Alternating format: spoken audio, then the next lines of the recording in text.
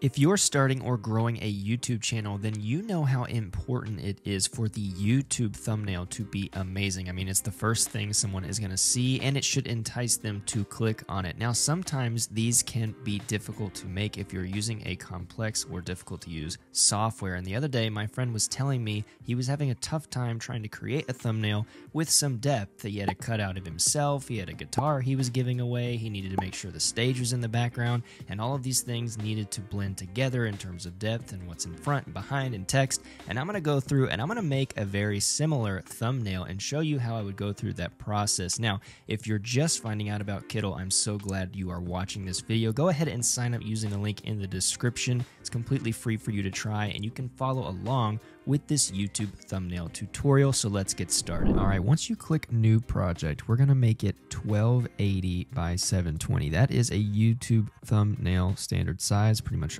all the time. That's what you're gonna use.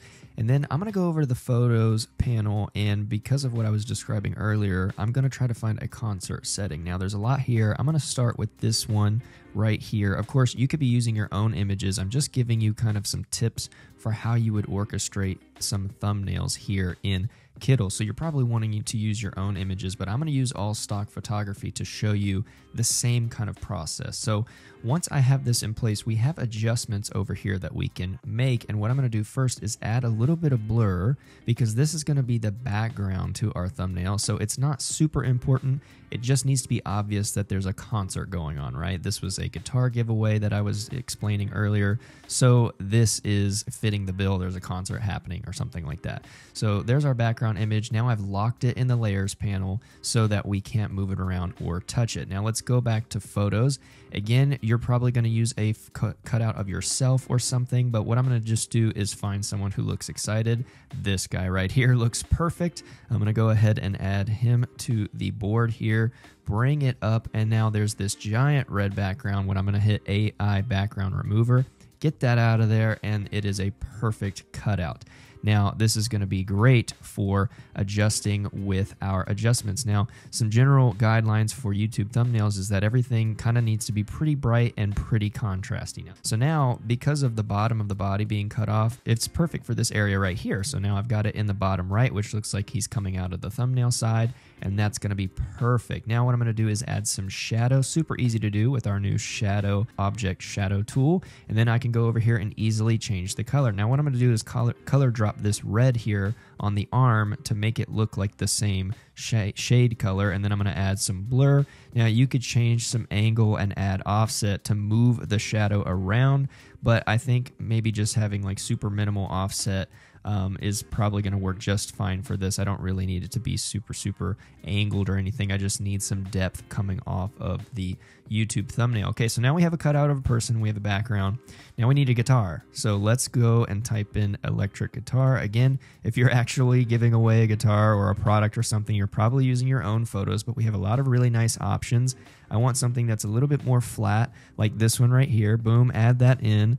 I'm going to do the same exact process that I did with the person, which is moving this over and hit AI background remover, and then get the background out of here. And then once that's done, now I can start playing with this, and I'm going to also add the same object shadow. So now I can go to color, and since I already have the red, boom, I just click the red like that, and now it is applied to this guitar. Now a little trick is if you copy this and paste it, you get double shadow. Okay, so I've just copied and pasted it twice, and so now I can group these two together with Command G, and then now I have a whole guitar right there that I can move around. Then I'm going to go ahead and label this as cutout. So now we have our guitar, now we have our person as well. I'm going to go ahead and size this up and move it over to where I think it makes sense. Now it's in front of the person, but let's go ahead and right click and bring him to the front just like that. So now the guitar is kind of hovering behind him. Hey, real quick, if you're getting value out of this YouTube thumbnail tutorial, let me know by hitting the thumbs up button and then hitting that red subscribe button. It'll take you just a second,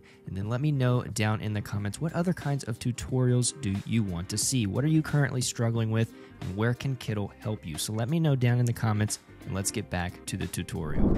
And I'm starting to see that we're having a little bit of a lack of contrast with the backgrounds. So what I want to try to do is lower the opacity of the background just so that the darker images like the guitar and the person here are kind of coming through. I can play with all of these different pieces to try to get it to make sense.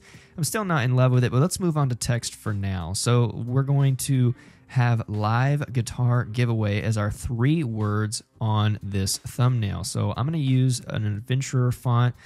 Live, I think, is going to just be the smallest word because guitar giveaway is the big attention grabber, right? So now I've got live here, and of course we need it to be a brighter color. Black is not going to work, so we're going to just use white for now, and I'm going to angle it. I'm going to angle all of this text just to kind of have some excitement. Now let's add some more text, and we're going to go with guitar. So live guitar giveaway.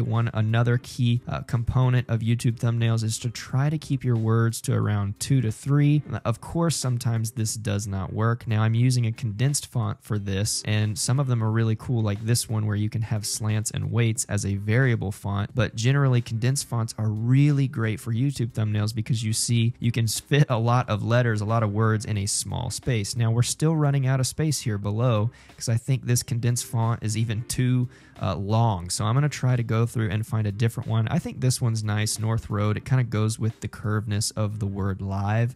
So now we have live guitar and giveaway. Now sometimes you have this error with the transformation. All you have to do is hit edit and drag it, and boom, there is the rest of our word there. And I'm making sure that it's still lined up in the same angle as these other two. And now we have this kind of cool like staircase pyramid format here with the text, which is working out nice. I'm going to make this a little bit smaller. Live guitar giveaway. This definitely makes sense with the rest of the images here. And then to give it a little bit of depth, I'm going to give these letters, these words, some shadow. Now we have all these shading effects here, and I'm just going to click the first one, which is drop shadow, make it black, and then what I'm going to do is go through and give all of these some drop shadow so that the words stand out on the thumbnail. It just makes it even easier to read. Now I'm going to bring our characters and our object up to the front, and I'm not really loving the red anymore. I'm kind of feeling a same kind of orange yellowish glow that matches the text. I want that to blend a little bit better. So you can see here down in the bottom, I'm just moving the colors around, testing a couple different ones until I find one that I like. And I think this is working out pretty nicely. Now, again, the background's just not working. So let's find a different one that'll give us higher contrast. Let's try this one right here. Now I'm going to select the current background, and I'm just going to turn it off.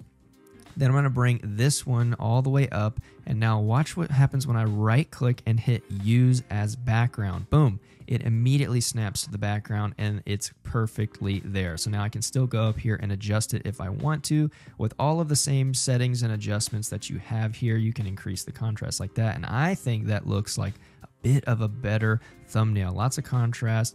Using that orange yellow on a thumbnail really converts well, and I think this is going to stand out. Now, one way to test this is with this website right here, where you can actually upload your thumbnail, create a title right here, and you can start to see a preview of what it would look like in YouTube. You can even choose a competitor category. Now it's a little bit limited right now, but let's go ahead and choose music because this is related to music, and you can see how your thumbnail stands out amongst the rest. Maybe not the exact competition, but you still get an idea for what it looks like.